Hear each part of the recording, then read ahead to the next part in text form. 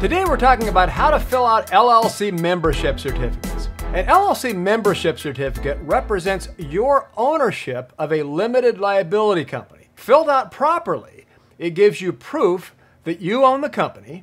In addition, it shows the taxing authorities and anybody who wants to sue you that you have completed the legal requirements by properly completing your LLC formalities so that your LLC is more likely to hold up under a legal attack or tax audit. Hi, I'm the business guy, and I've been in the company formation field since 1991. Our company started in 1906. I believe we have over 80,000 clients in our database. We have attorneys on staff, and we are the nation's leading asset protection and company formation firm. And today we're talking about how to fill out LLC membership certificates. And be sure to watch all the way to the end because we cover important information that you need to know. And by the way, if you're watching this on YouTube, please click the like button below so YouTube promotes it and we can help out a lot more people. And you can also click the subscribe button so that when more videos come out like this, you'll be up to date right away. Now, certificates have different formats.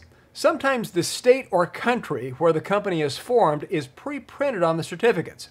Other times you'll need to write it in. Sometimes the number of membership units is in the upper left-hand corner, and sometimes it is a separate blank shortly after the name of the member. So just fill it out as the certificate is formatted. Okay, now let's take a closer look at some LLC membership certificates and what you do. First of all, you'll see the name is pre-printed or you'll need to fill out the name of the company. Next, you'll see the number of units. That's the number of individual units that are available that the company can issue. You'll also see a blank line that shows the name of the member.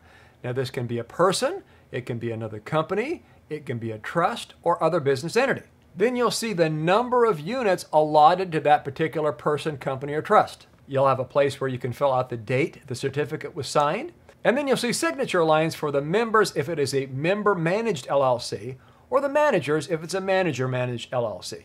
Finally, in the center, you will squeeze the corporate seal or LLC seal in this section. The LLC seal is usually found in a corporate record book. Now keep in mind, this information isn't legal advice. For legal advice, speak to a licensed attorney. We have licensed attorneys on our staff if you need some help. Now, first of all, the number of units. Now, there are two ways to do this. You can either write the number of units this particular certificate represents, or you can enter the percentage. The standard way is to write the number of units.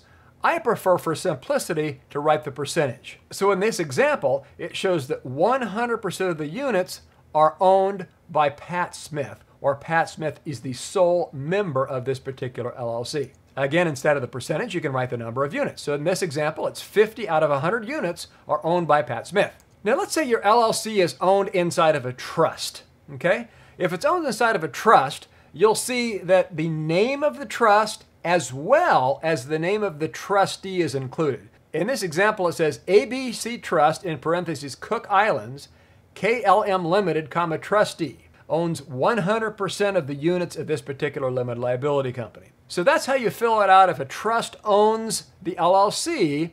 If a trust is the member of the LLC, you need to write both the name of the trust and the name of the trustee. So you need to enter both, not just one. Now, on occasion, we'll set up two LLCs to go inside of an asset protection trust because we have an IRA sub-trust. So the assets that represent an IRA go in that portion of the trust, including this LLC. So if this particular LLC, for example, is owned by a sub-trust, say for an IRA, it'll say IRA subtrust of ABC Trust, Cook Islands, KLM Limited trustee. So you name the subtrust, you name the trust that subtrust is a part of, and you name the trustee. So all three.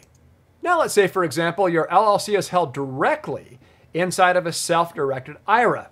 You simply fill it out USA Trust, Inc., that's the custodian, custodian for IRA of Pat Smith, account number 12345.